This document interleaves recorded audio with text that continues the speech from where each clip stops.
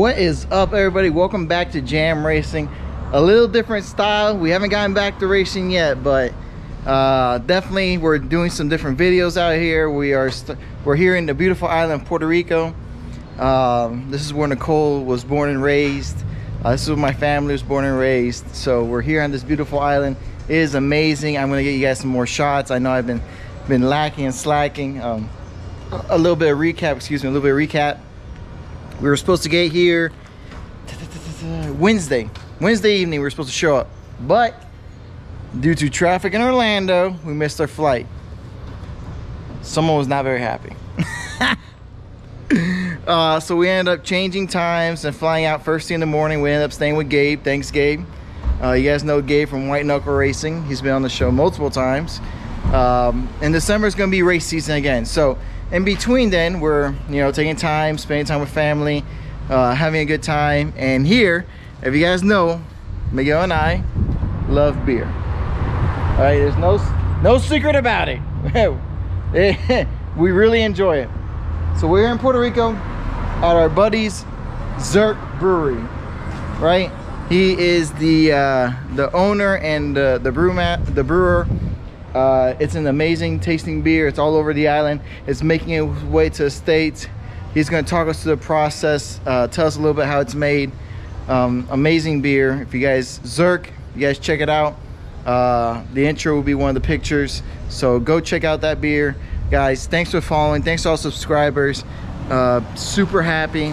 Can't wait to keep expanding, keep growing. Karting is still our main focus, but since we're taking a little downtime, we're here putting a little bit different context. You guys saw the drag racing videos with my buddy's trucks. Here you're gonna see a little brewery video. So definitely excited. Let's get this going.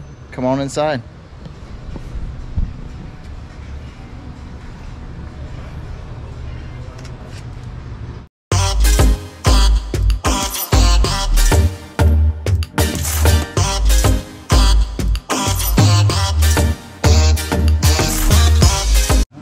Ratio.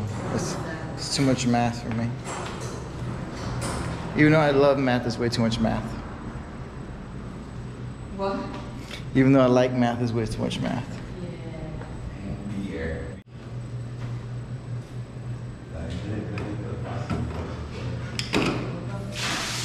No, I have to throw off. This is work. Look at this angle. Look. If you can stand like at one point here, you see it says Zurc, and then it has like the actual beer. Yeah, but I'm not gonna stand in that. No, like maybe like a wrap up or something, so people can actually see the fans. That's why I went to the front, in front of the door. And he just walked away. At the moment, he's washing kegs out.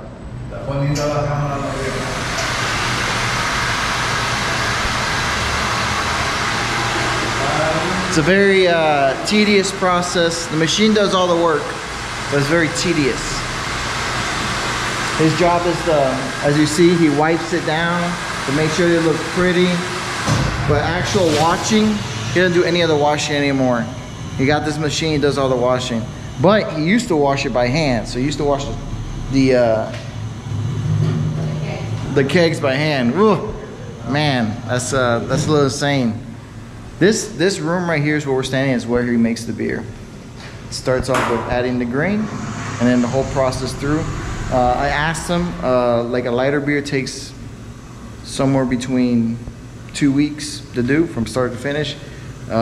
More technical takes like a month. So when you guys open a beer and drink it, appreciate the time that it took to make it. I know I do. That's why I drink multiple of them, to make sure that I appreciate it a lot. In here in the back is where he keeps all his grain and all his ingredients. It's all refrigerated. Everything's very scientifically put out. And then I've had some of the beer. It is grade A.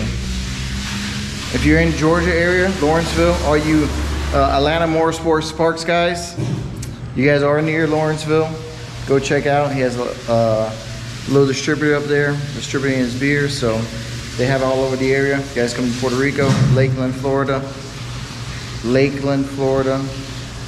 near Orlando, near Tampa, not too far from Jacksonville.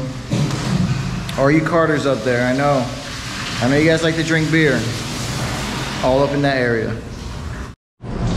This is Juan, this is the brewer. He's the one that makes this delicious beer, his company. So let's start off. How do we start the process to making beer? Yes, sir. Yes, sir. So when we start is in the middle.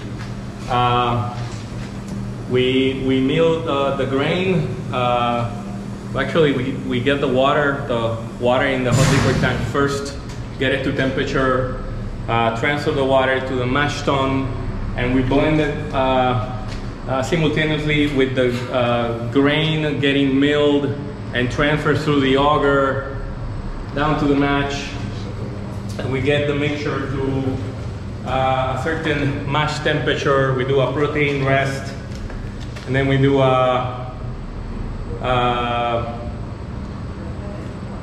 alpha rest, a secondary rest, where we get the fermentable sugars just to the exact point where we want conversion to that specific beer style. Each beer style that I make have a different set of temperatures that we have to play with.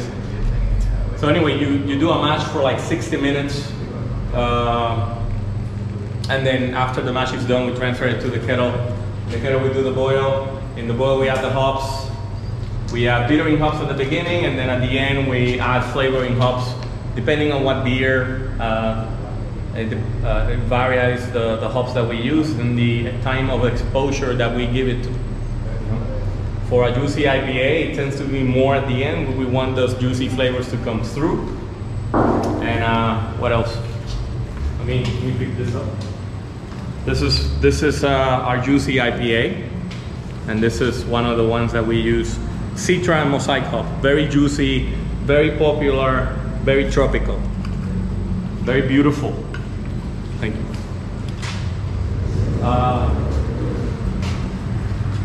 Yeah, we're cleaning kegs.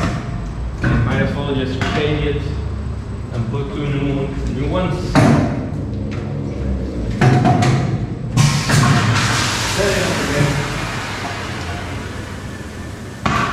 So once we finish doing the boil, we transfer the beer to the fermenter.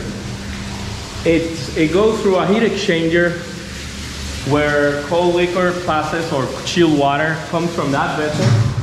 That one in that tank over there. And we do a counter current flow. It's like a radiator. So we chill the wort from 212 Fahrenheit to, it depends on the beer and what yeast pitching temperature we need to get it at. But we take it down from 212 to 60 degrees Fahrenheit in one pass. And basically those batches are 155 gallons, and this is 155, 155, those are 300 gallons. So to fill those up, I need to do two batches. Huh. Yeah, those are conical fermenters, and these are ditch bottom fermenters. So a little more tricky on those, but if you do beers that are not dry hop, you can do beers in those tanks. So the beer sits here for a couple of weeks, depending on what style. If it's an ale, 2 weeks. If it's a lager, double that. And once the beer is fermented and it's ready to get transferred, it's cold crash. We cold crash it to let all the suspended solids precipitate. We transfer it to the bright, where it gets carbonated, and we get a crispy, clean, light. You can see it. I'll edit this out. So this is, it gets very loud and noisy. That noise you're hearing is from the compressor to clean the tanks to the kegerators. Not the kegerators, the kegs. So that's what the noise you're hearing is, just kicking on, kicking off. So it gets a little loud in here. This is not easy work. As you guys see, there is a process from start to finish. It does take a minute. There's a lot of science behind it. So really, what you want is like, this is how beer is made. You know, from start to finish. It's really a process that gets to it. And this is 7 days a week. It's not, you know, let it go and don't check on it. You gotta come by through time to time and check on it. So definitely, it is a process. But, you know, the product in the end, the satisfaction is, you know, you make a product that comes out, it is fresh, great tasting. You know, hard work in the end does pay off.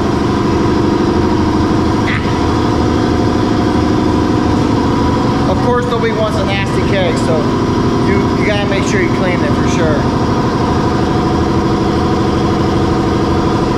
I mean, he is non-stop working.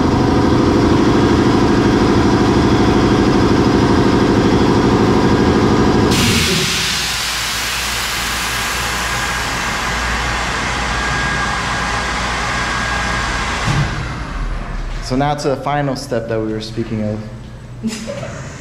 Yeah, it's almost virgin CO2 right now, virgin air with CO2. Oh yeah, he wants to make sure he has a good CO2 seal. That's the most important part, if not the beer goes crap. Nobody likes crap beer. So once that beer is carbonated, we keg it, and it goes up. The distributor does the rest. That's it. Pretty simple, pretty easy. Yes, sir. Like I said earlier, guys. Easy peasy, Japanese. You're in, there's Lawrence, Florida, Georgia, Lakeland, Florida. He's making his way to the States. He's all over the island, Puerto Rico. So all you karters, I know next to Atlanta Motorsports Park, like I said earlier, make sure you get out there. Don't be lazy, it's not that far from the track. All the guys in Orlando, Tampa, Lakeland's halfway between you guys. I know most of you jokers live out there. Yeah, if you go to Lakeland, you can try the Sweet Caroline Helles Lager at the tap room in Brew Up. That's the name of the brewery. But if you want to try the Hopdooza or try many of the other beers that Glenn Sprouse is the master brewer and Jake is the lead brewer in Iron Shield, this is free promotion for them. But go to Iron Shield; they make very good beers. Iron Shield. Here, Lawrence Brewers. All right, guys, I'm gonna cut this video here. I'm gonna enjoy me some brewskis. Don't know what time, might be later, might be now, you know how I am. And I'll catch you guys on the next one. Don't forget to subscribe, like, and share. Catch you guys on track.